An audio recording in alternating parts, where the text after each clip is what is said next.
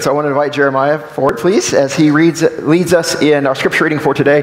It comes from the book of 1 Timothy.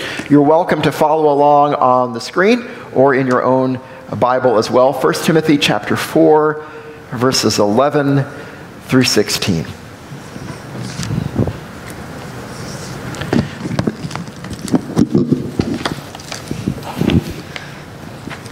Command these things, teach them. Don't let anyone look down on you because you are young. Instead, set an example for the believers through your speech, behavior, love, faith, and by being sexually pure. Until I arrive, pay attention to public reading, preaching, and teaching. Don't neglect the spiritual gift in you that was given through prophecy when the elders laid hands on you. Practice these things and live by them so that your progress will be visible to all. Focus on working on your own development and on what you teach. If you do this, you will save yourself and those who hear you. To God. But you to God. Thanks be to God. Good morning. My name is Ryan Up. I am part of the youth group here at Campbell United Methodist Church. I've been born and raised here at Campbell. My mom was a children's director for a very long time, and I'm obviously very involved in the youth group, so I kind of like this place. A little bit about me is I am 15 years old. I go to Kickapoo High School, and I really like baseball. Go Cardinals. I'm also a big Seattle Seahawks fan, to give you insight to what I'm doing this afternoon. Again, I am 15 years old, and as far as I know, I'm the youngest person to give a sermon on Youth Sunday, so no pressure at all.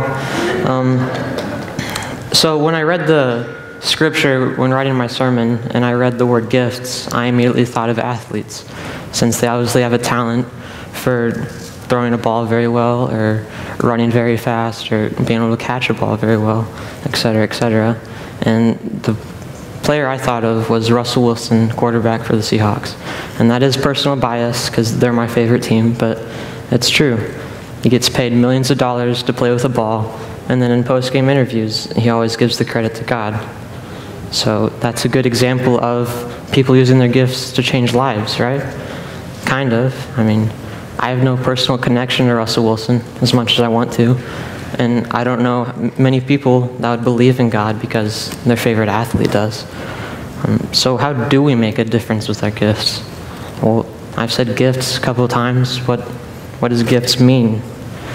Maybe, just maybe, gifts is what separates you from the person you're sitting next to. You could live the same lives, eat the same foods, have the same hobbies, but you can mean two different things to someone. Maybe your gifts are why people are around you, or maybe gifts is just your personality. I had a baseball coach when I was 12 years old. We'll call him Coach Cole. Coach Cole was no older than 26 years old, and he taught me a lot about life. No offense, Mom and Dad. He coached a group of annoying 12-year-olds under a harsh baseball organization, rules, and pay. And he should have just quit and walked away, and moved on. But he stayed, and because he stayed, he changed my life from that moment on. He taught me many things. He taught me how to play baseball, go figure, but he also taught me how to be vulnerable, how to grow with those around you, but also how to love what you're doing and those around you. And Coach Cole is no older than 26. So what's Coach Cole's talent or gift? I'd say it's his personality. Coach Cole's personality changed my life, and he probably doesn't even realize it. To him, he was just a baseball coach in Missouri, coaching a bunch of 12-year-olds. And imagine if we try and change lives, and try and make a difference to other people with our gifts that God gave us.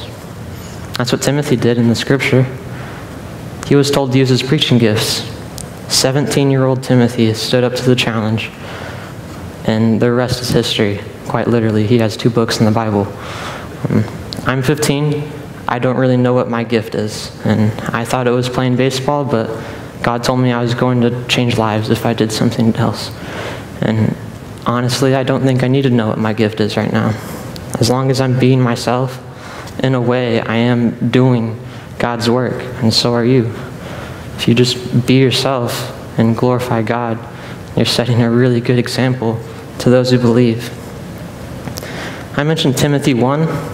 Timothy 1 is about Paul getting Timothy to stay in the city of Ephesus. Paul needs Timothy to stay there because the people of Ephesus don't really like that Jesus guy. And Timothy doesn't want to go there. He wants to run away. He doesn't want to preach there because he's afraid that the elders are going to look down on him because he's young. He questioned his own calling, his talents, God, and asked himself, why would God want me to do such a difficult task? The book of Timothy 1 is Paul giving Timothy reasons to stay in Ephesus, to have hope in the people there, and because Timothy needs to stay there. Paul had just gotten out of prison, and the easy way out for Timothy would have been to tag along with Paul, to forget about Ephesus. But Paul had visited the city many times in the past, and he got booed and shunned, so he couldn't go to Ephesus himself. So he needed Timothy there. So Paul gave Timothy about 6 reasons why he needed to stay there. I'm not going to go through them all, but if you're interested, I highly encourage this book of the Bible. But those reasons mainly consisted of he can and needs to make a difference in Ephesus because the Ephesians need him. What he was teaching them had taken a lot for them the Ephesians to grasp. It was important that they knew Jesus. Timothy had every reason to give up. Go home with Paul and stay away from Ephesus. And I feel like we've all been in situations like this.